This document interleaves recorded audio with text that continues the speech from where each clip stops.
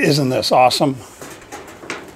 A coral keratometer, the height of fashion, maybe in the 60s. Now, not so much.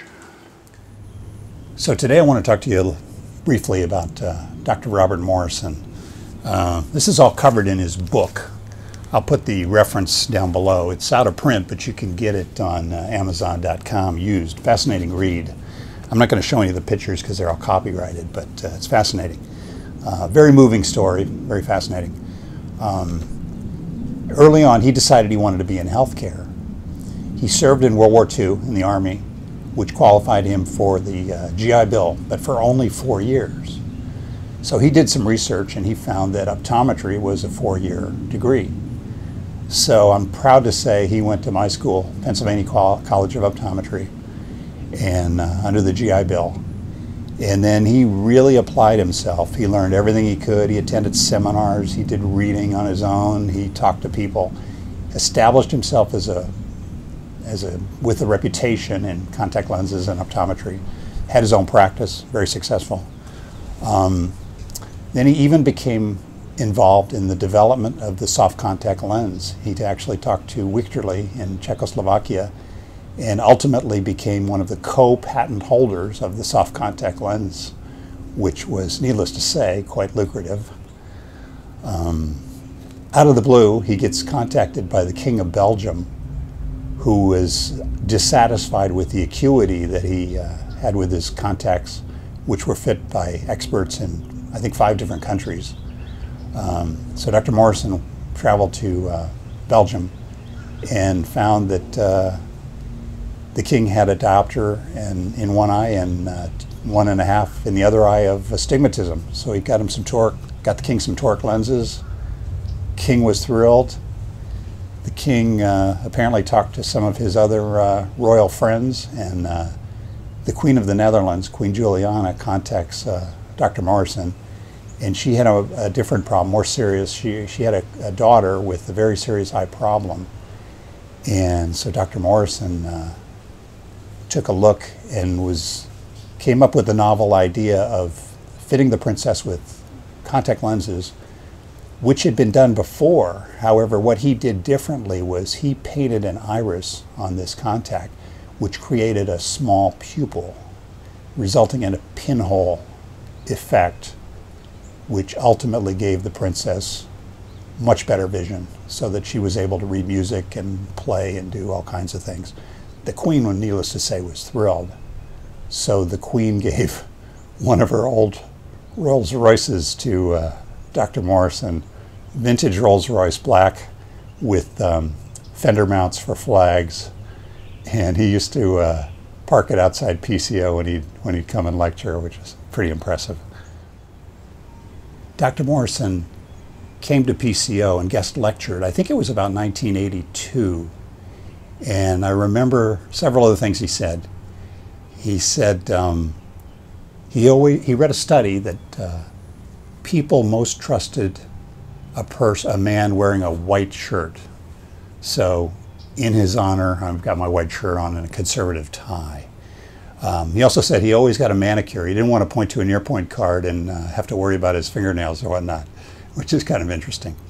But the most important thing he told us, and I think this is fascinating, he said, you know, if you are invited bowling and you've never bowled before in your life, and so you go, if you have a really good night and throw a few strikes and whatnot, the next time your friends invite you bowling, you're probably going to say yes.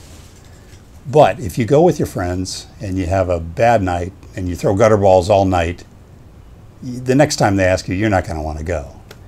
So he turned that argument around and said, if there's some aspect of optometry that you're not good at, work on it now to get better, because if you're not good at it, you're just not going to enjoy it. I think that's really good advice.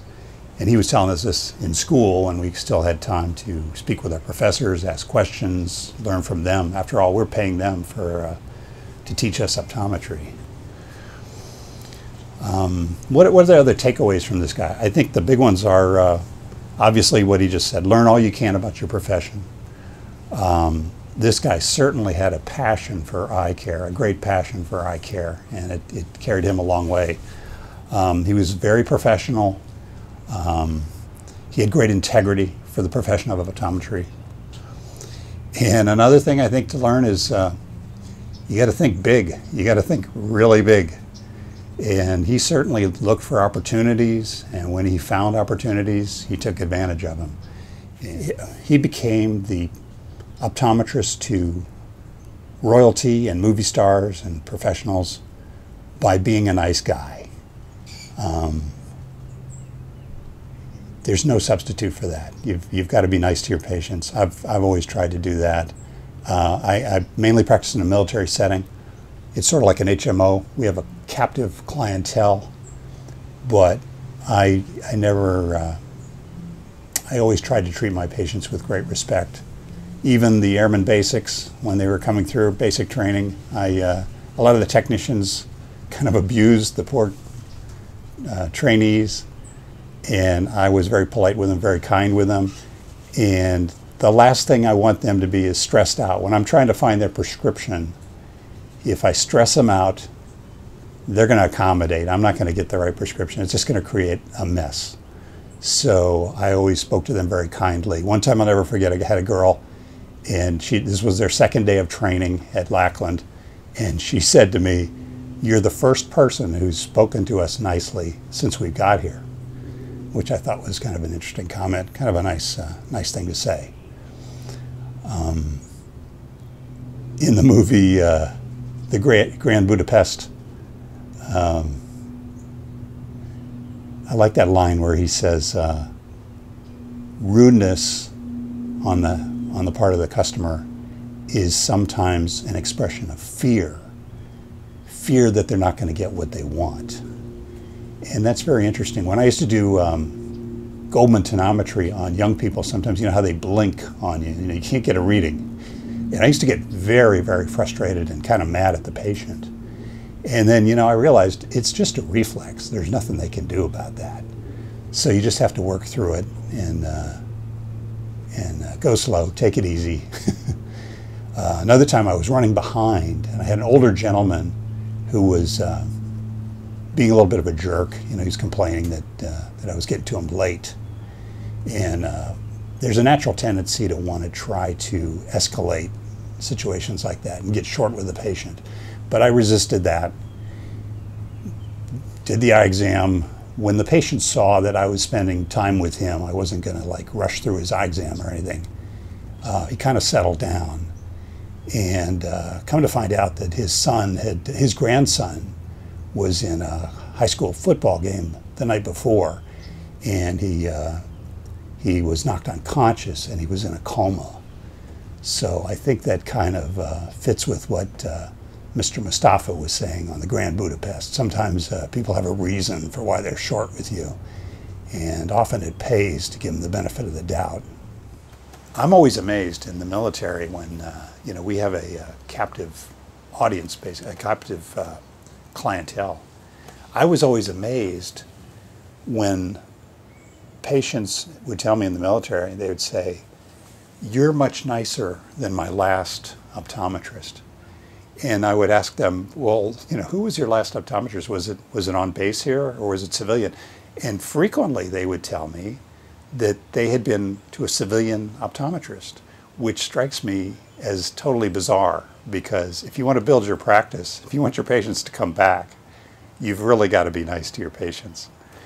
And I would ask the patient, I'd say, "Well, what exactly did they say to you?" And they would frequently they would say things like, "Well, I had a hard time deciding which choice lens was better, and the optometrist became very short with me." And that just boggles my mind, because you've got to have patience with you've got to be patient with your patients, let's face it. You've got to be personable. I know a guy up in Rhode Island. One thing he does is, with his female patients, he frequently tells them, he says, "Oh, I like what you've done with your hair." And he admits, he says, "I can't remember what their hair was like last time, but women change their hair a lot. And, you know, if their hair looks good, I'm going to mention it to them. And he said, it's amazing how many of them really appreciate that. It's a little bit of manipulation. I wouldn't compliment their hair if they're having a bad hair day, because that's going to be obvious. But that's kind of an interesting thing. One thing, I'm going to mention this. I'm hesitant to mention this in the spirit of Dr. Morrison, because he was always very kind, always stressed the positive. But when I bring him up, when I mention him to people quite often, there are people that are detractors out there.